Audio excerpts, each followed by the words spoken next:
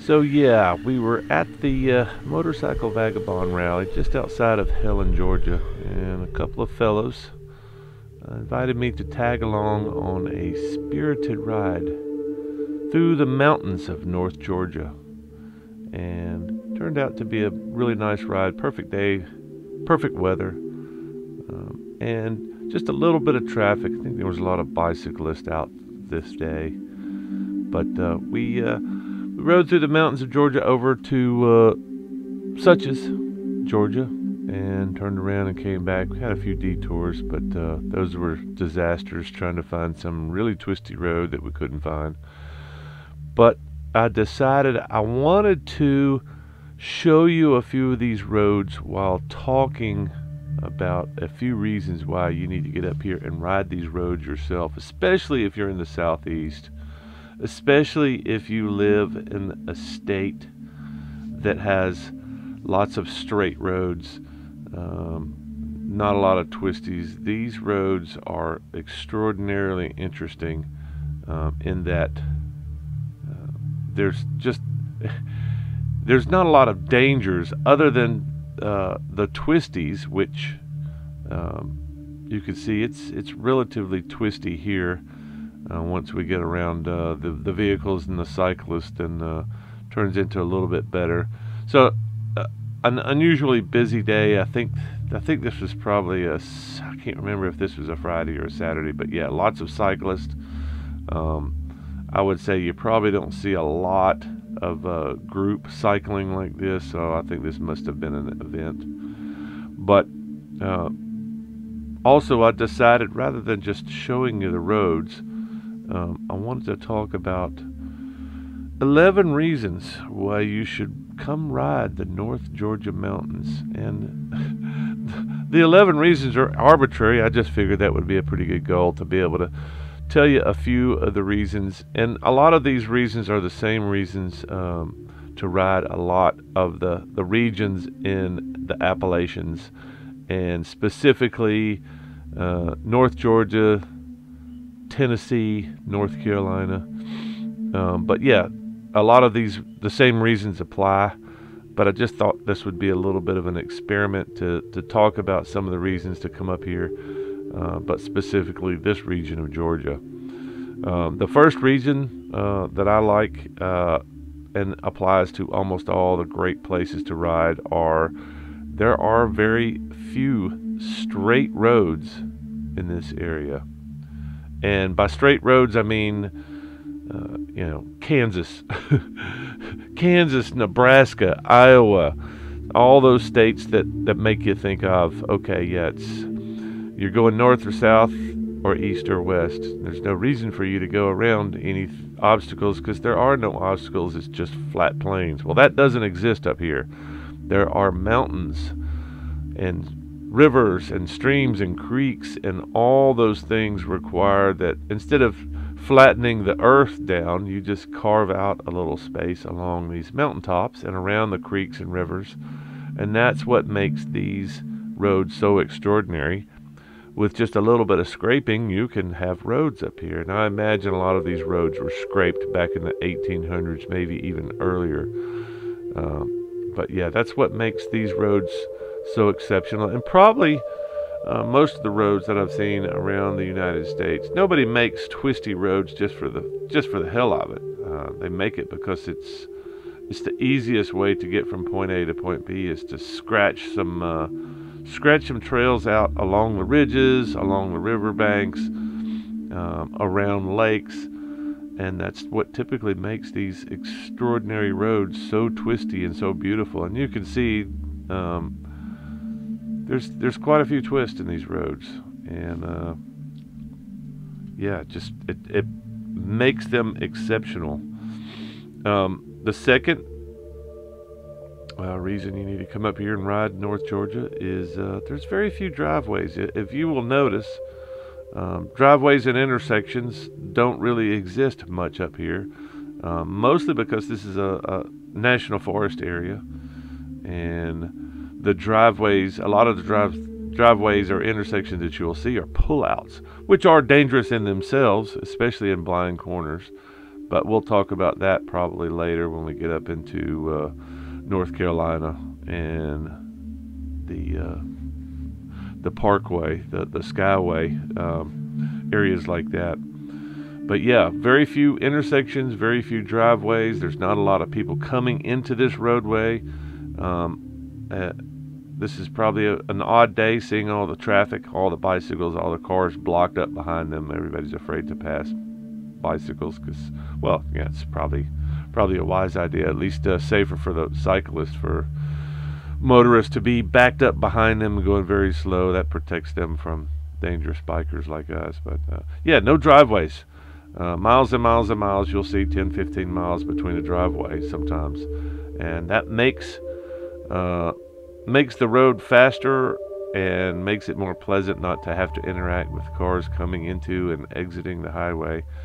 But you know, a lot of it is just because this is in a remote mountaintop region in between small towns. Just makes it much more pleasant of a ride, and allows you to do excessive riding like we're doing here.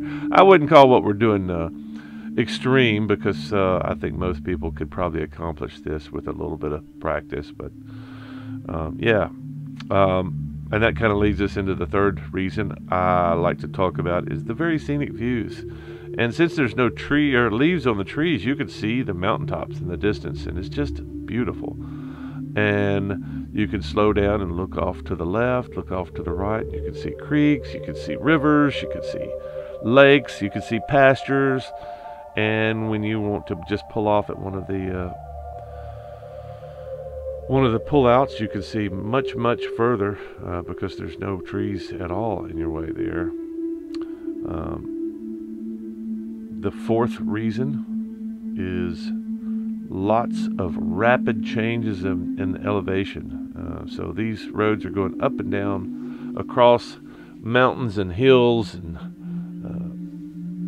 not always a horizontal path. So lots of times you're just going up and down hills, and it's just beautiful. And the elevation changes are what I always look for. I love riding mountain regions, especially twisty mountain regions like this. Lots of curves like this that just make the not only the riding more challenging, but more beautiful, exciting, all that put together.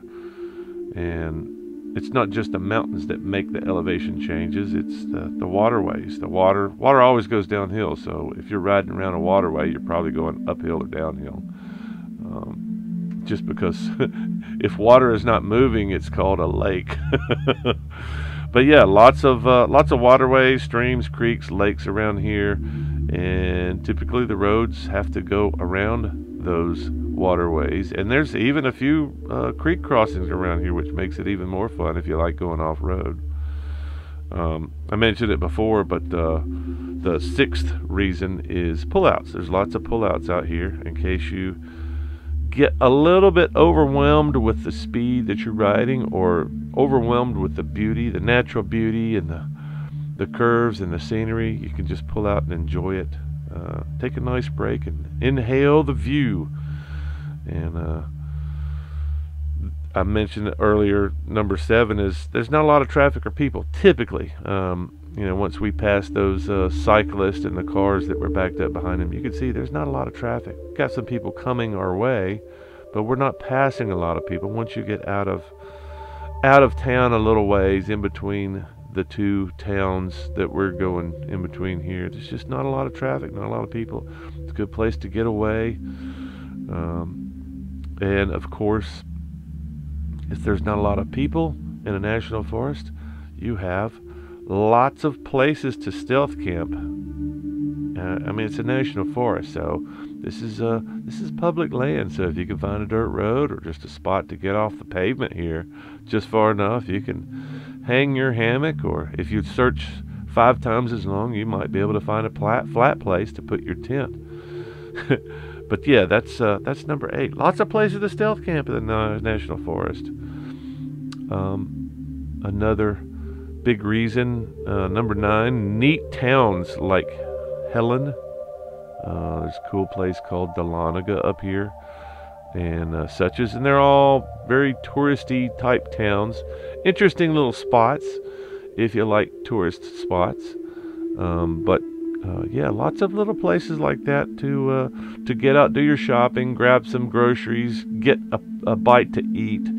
Some of these restaurants are pretty nice, and people come from all over America to visit little towns like Suches and Helen and Dahlonega. So, and that leads us into number 10, which is lots of touristy things to do: shopping, eating, dining, in other words, tours. There's lots of tourism, and lots of little things. There's gold mining, silver history around here, and then there's always fishing too. If you're a fisherman, there's lots of creeks. They stock a lot of the rivers around here, so if you're a fisherman, this is a great place to come. And of course, number 11, I mentioned it before. It's a great place to get away from people. If you're not much into the people thing, like, I like people in limited doses, but I like getting away from people too. So it's always good to be able to get on your bike and get out of the cities, get out into the country and refresh, rebuild all the things that make life good, and that is getting out in the country. And but yeah, that's it. That's what I have for you today. 11 reasons, and a lot of these apply to many of the other regions around America, especially in the Appalachians. One of my favorite places to ride, just because it's a lot of national forest, a lot of public land, a lot of beautiful twisty roads with good pavement, and not a lot of cars or people, and a good way to burn up your tires really quickly, as I've learned over the years. Yeah, I like twisting the throttle and having fun and pushing my bike around these corners, and I think you will too. So you should really get up here and try your hand at running a few of these curves, and slow down long enough to find a good spot to camp, and you will be rewarded. If you want to learn more about what we did at the rally, I'll leave a link here at the end. If you want to see more riding, I've got lots more riding coming up in North Carolina and Tennessee very soon, and check those out. And links at the bottom, end screens, and otherwise I'll see you in the next video.